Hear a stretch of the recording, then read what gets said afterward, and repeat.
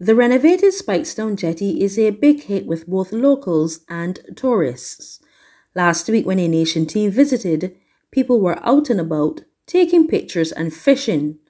Laslo Byron, who was trying his luck near the end of the jetty, said this was a new hobby for him and it was just his second time there. Others said they knew it had reopened and wanted to see it.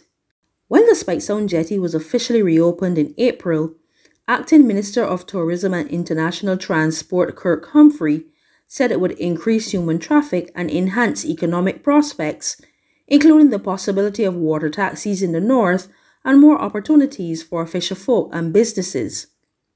It was restored at a cost of $1.2 million by Marenco Marine Limited, the same company that upgraded the jetty at Oistins Christchurch, as well as the jetties and berths at the Bridgetown Fisheries Complex.